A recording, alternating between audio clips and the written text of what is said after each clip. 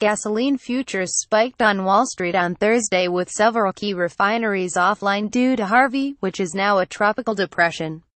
As of 10:40 a.m., U.S. gasoline futures were up nearly 12% as traders reacted to news that the nation's largest refinery, the Motiva Enterprises facility in Port Arthur, Texas, could stay offline for 2 weeks after Harvey rolled through the region.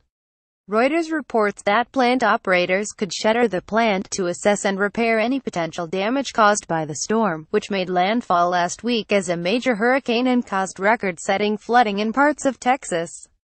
As of Wednesday evening, up to 4 million barrels per day, or 22% of total U.S. refining capacity, is offline following Harvey, S&P Global Platts reported.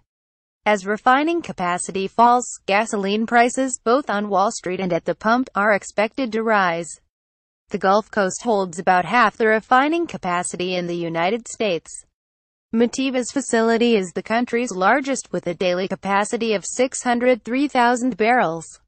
ExxonMobil's Baytown refinery, the second largest in the United States, was also shut down on Wednesday afternoon, the company said. Industry experts warned last week that significant damage to a major refinery could lead to a 25-cent per gallon gasoline price hike in the wake of the storm.